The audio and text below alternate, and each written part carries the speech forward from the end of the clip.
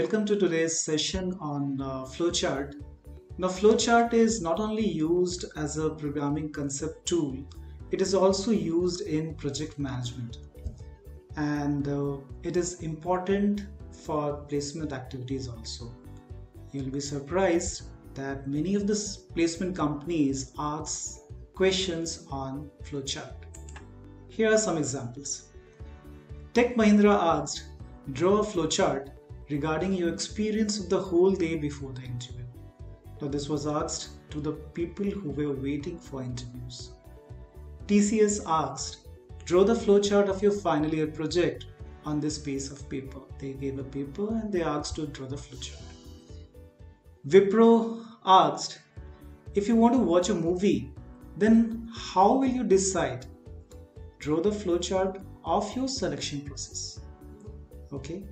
And similarly, we had seen HCL also asking some questions sometimes, like draw process flow for getting a driving license. So flowcharts are important for placements as well. So how does flowchart look like? This is an example which you can see on the screen. Like, you can read out the first box which says lamp doesn't work. Now, in case lamp doesn't work, we need to find out why it is not working. So what we can do, we can decide upon a question like, is lamp plugged in? It can have two answers, like yes and no. If it is not plugged in, what we'll do? We'll plug in the lamp. If it is plugged in, we'll do what? We'll check if the bulb is burnt out. If yes, we need to replace the bulb.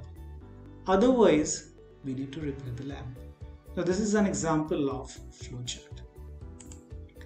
So, flowchart are what? It's a type of diagram that represents workflow or progress. It's a diagrammatic representation of algorithms. We know that algorithms are what? Algorithms are step-by-step approach to solving a task. And it illustrates the start and end of an activity. Now the question comes, how to create a flowchart. So we need to first know some building blocks of a flowchart. Like, these are the building blocks. We have start and end. Then we have a rectangular box which is for process. We have a parallelogram which is for input and output. We have a diamond shaped box which is basically used for decisions. Then we have connectors, which is arrows, and we also have a display box. Apart from this, we may have some additional blocks as well, but for now we are concentrating only on these blocks.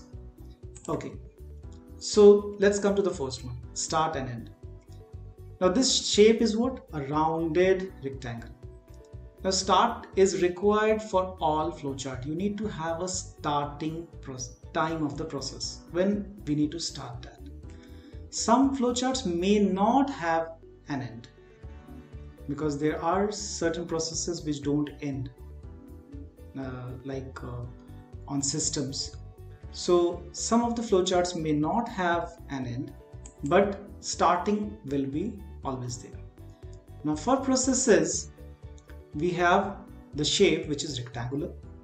The process involves action or the verb part of the flowchart, like all the actions which are being done in the algorithm will be represented here.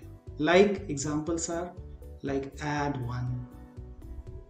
If it is a machine, like turn the light on, turn the fan off, calculate average, etc. Then we have input and output devices. And input output devices will be managed by the parallelogram. Okay. Now this indicates manual operation because the transfer will be from process to the input or the output. So like type in marks, check in the balance. So these will require the person to have some kind of input or output. Okay, finally, decisions. So decision This shape is rhombus or a diamond shape, which we commonly call it. And the outcome is either yes or no. Examples, it can be like, is the number larger than 5? It can be yes or no. Has the count of maximum number of people reached? Yes or no. So answers can be in either yes or no.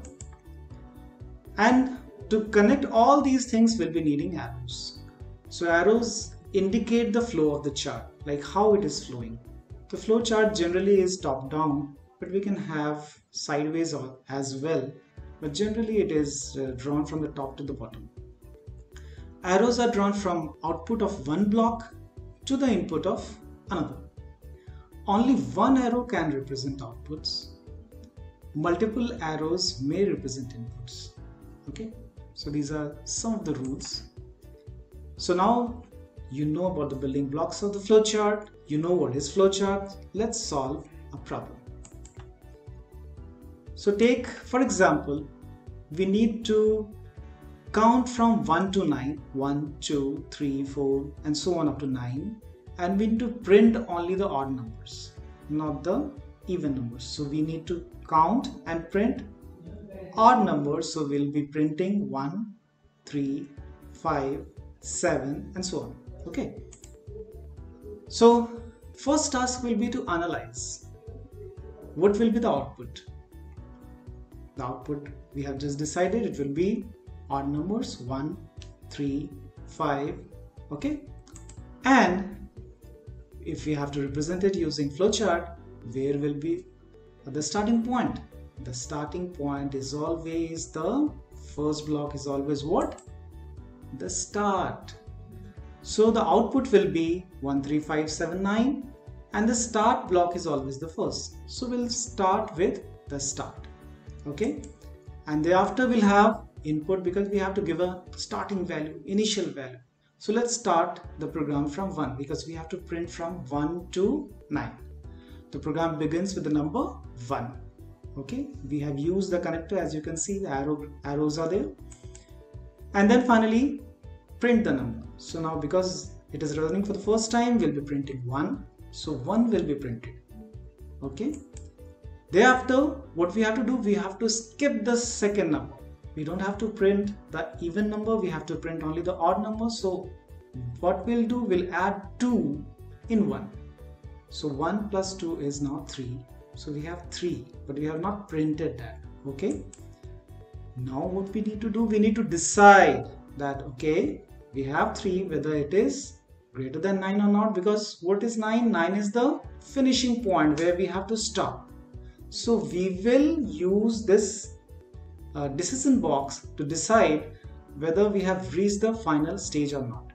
Because 3 is less than 9, so we have what? We have no. So we'll go back here. So we can use the arrows to go back to the starting point of print number. And now 3 will be printed. So we have printed 1 and we have printed 3. So this is how the program will proceed. So again, when we have reached the print number, again we'll do what?